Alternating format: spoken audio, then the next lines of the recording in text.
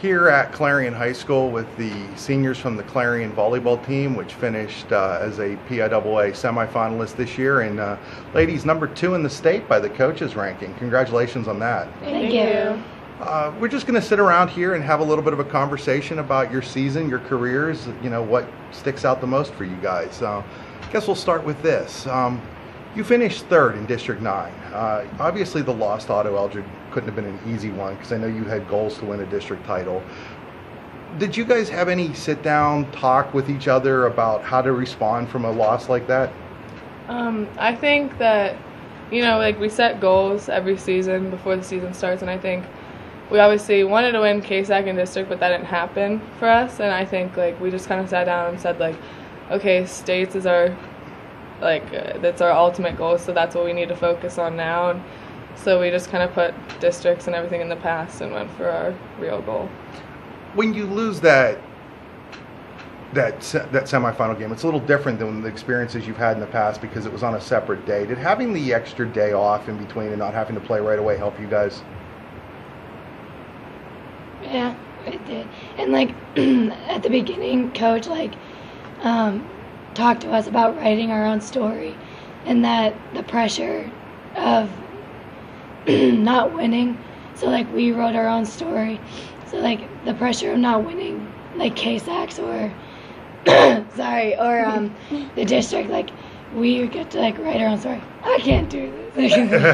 It's okay, Alexis. You'll be fine. Everybody will understand. It's that time of year that colds happen. The playing at 9 a.m. Sid, that's I know you guys do that sometimes during tournament play, but to actually have to play a full 5-set type of game, even though that only went 4 at 9 a.m. In St. Mary's, it had to be a different bit of a schedule for you guys. I mean, it was definitely tough. Obviously, the game to win the district is a little later, but we have Saturday practices in the morning, so that definitely prepared us. But right off the bus, we ate a good breakfast and we got going fast, so we didn't have any time to rest, so it worked out. That one was fairly close through the first 2 sets. What kind of changed for you guys? I mean, the whole thing was close, but it seemed like once you guys get into a flow, you got into a flow. Did you feel that was the way things went? Yeah, definitely. Then you get into the state playoffs, and you're going to get a tough team right out of the bat, being the 3rd place team out of District 9. You have Bishop Canavan. You have to go all the way down to North Huntington to Norwin High School. It's a longer trip than trips that you're used to making again. What's the mind frame going into a game like that? Do you kind of feel like you have nothing to lose? Yeah. Obviously, our goal of winning the KSAC and winning the district, that wasn't in the picture anymore. So yeah, we really felt like we had nothing to lose, so we just put it all out there. Yeah, and I think going down there, we had already played Bishop Canavan prior in the off season, and we beat them pretty good. So we were kind of going in with the confidence, that we had already played them, and they knew that. And I think the games they were pretty close, and we went to 5 with them, and I think we were just kind of thinking the whole time okay, and we did not play well that game at all, and we were just thinking, okay, we're not playing well and we're still beating them, so we can do this, and we fought hard. And we won. How important was it to win that first set against them, though, considering that you knew that you had confidence against them, and maybe they were thinking, uh-oh, we're playing a team that gave us trouble. So how important was that first set? It was really important. It set the tone for the rest of the game. It showed them that winning the first set, it kind of foreshadows the rest of the games, and it just showed we're strong and we're different than when we were at the beginning of the year. And then that second set and the red card, and that's not something you see a lot. Did it affect anything from your perspective? Were you guys maybe more fired up because of what happened? Yeah, we were excited. They were down on themselves, even though we lost that match. That set, it didn't matter. We were fired up. We were because you had to sit down, and they were shut down, and we were screaming, and it really started to get into their heads. Then you lost on the one side of the court twice in that match, and then you end up with that side of the court in the 5th set.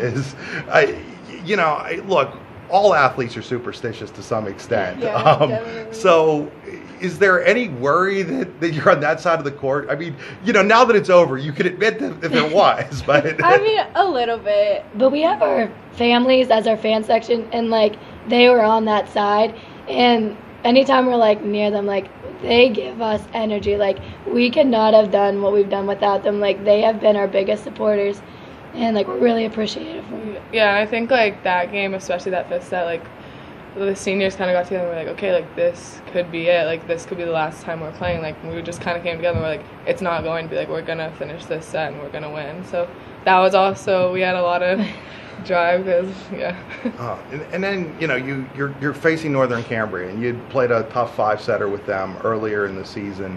What's the mindset going into that one? I mean, obviously, we knew that they beat us like prior to that, but we knew like as a team that we've developed over the season, we've gotten stronger, and we knew so much about Northern Cambria. We had a game plan going into it. And, like, as we started playing and, like, winning, we were like, all right, like, we got this. Like, we're going to win this game. Maya, the first 2 sets there are really pretty close. And then the last 2, you guys just really seemed to take over. What was the difference?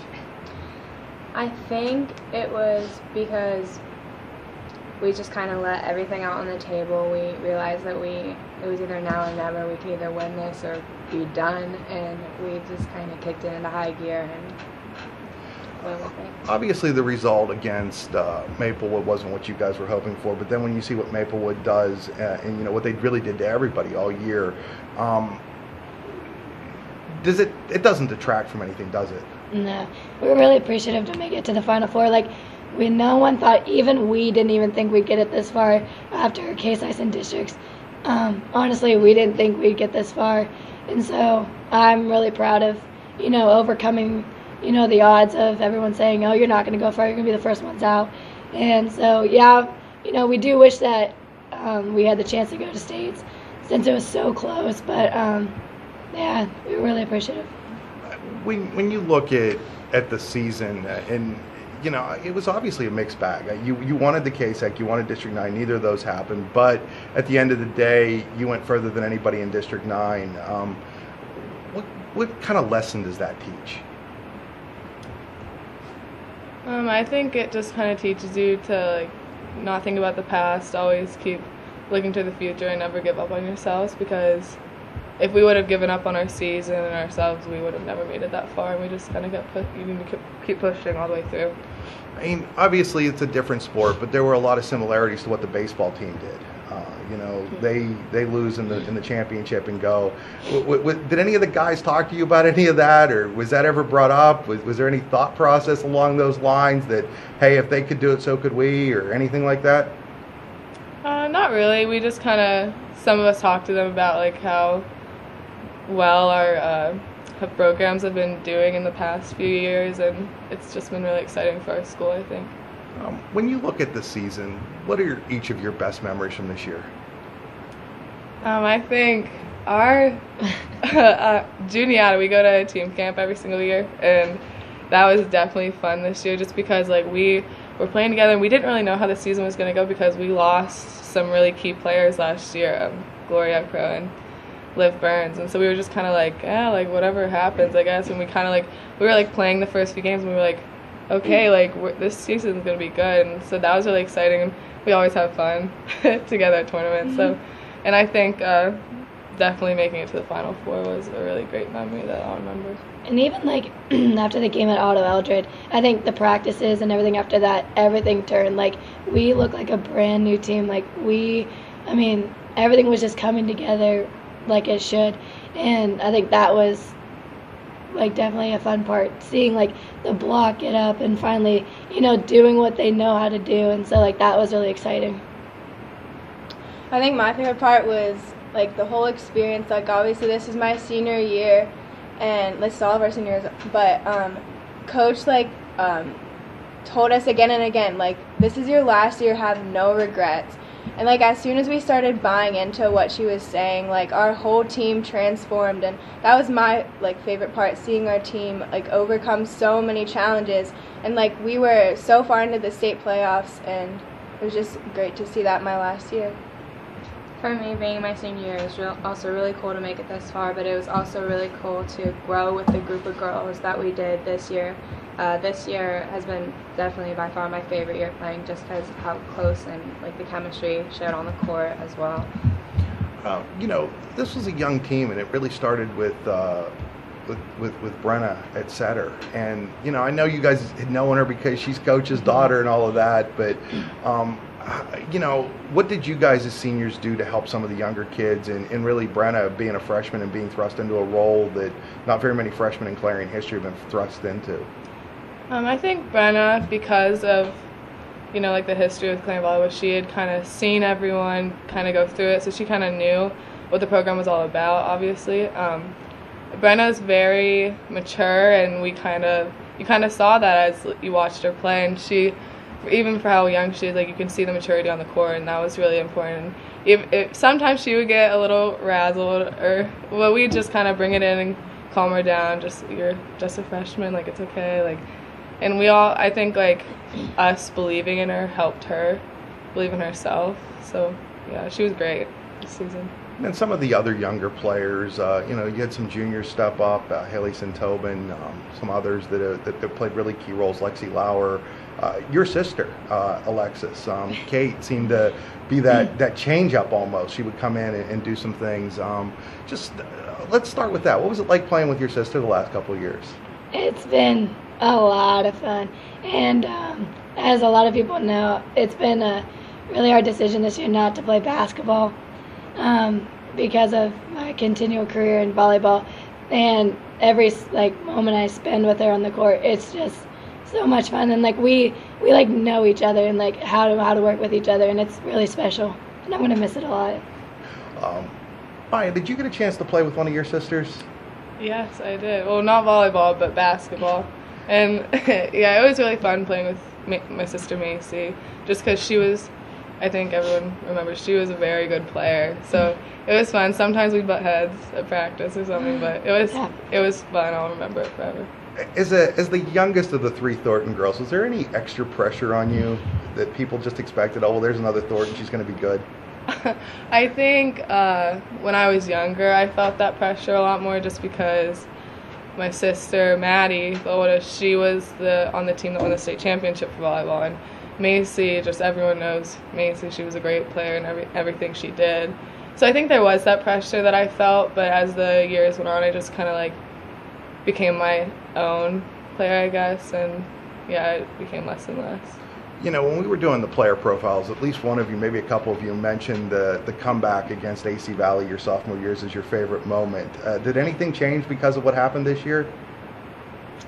I think our sophomore year, I believe it was, we lost them in regular season, and then district we were down 2 games and came back and won 3. So that was a really special moment for us. But I think this year we knew that they were a good team. We knew that it was going to be a tough game, and I think that it could have gone either way. I think the last game we kind of played a little down and we didn't play how we should have, but I think they're a great team and they went pretty far this year, and yeah.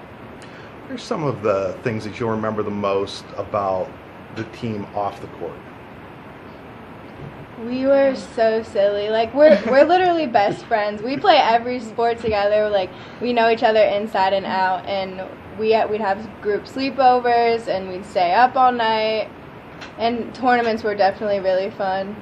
We got yelled at a couple times by coach for being too crazy. But when you think about maybe 20 years from now, and you have kids, or you're coaching or something like that, and what do you think you'll tell them about your experiences with volleyball in high school? I think for me, Coach Campbell is definitely, she's a great volleyball coach, but she also works a lot with us about kind of self-confidence and being composed, and she teaches us a lot of life lessons, and so that's what I am thankful for, I think, from the program, and that I didn't just become a different kind of volleyball player, just a different person because of her and what the program taught me. And she always just taught us that nothing's going to be given to you, you need to work for everything. And so yeah, I think that's what I'd say. Yeah, I would say, yeah, the same thing. Like, she didn't just coach us to be good volleyball players. She taught us to be, like, good people. And she built all our characters in some different way.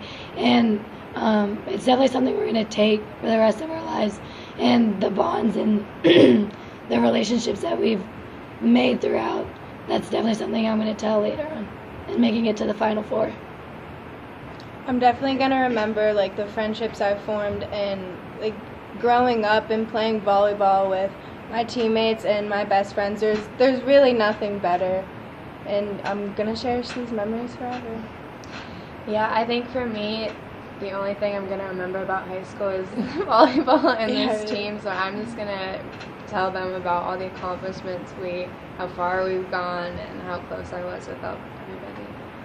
Well, ladies, thanks for taking a little bit of time with us today to sit down and talk about your season, kind of reminisce a little bit. Is there anything else you want to add? I mean, you don't have to, but if there's anything else that maybe I haven't asked, because, maybe things that I don't know. I apologize for my voice. We all forgive Alexis, right? Yes. Well, folks, thanks for joining us for this great discussion with the Clarion seniors on the Clarion volleyball team that went to the PIAA semifinals this year and finished ranked number 2 in the state by the Coaches Association. So, again, ladies, congratulations on a great season. Thank you. Thank you.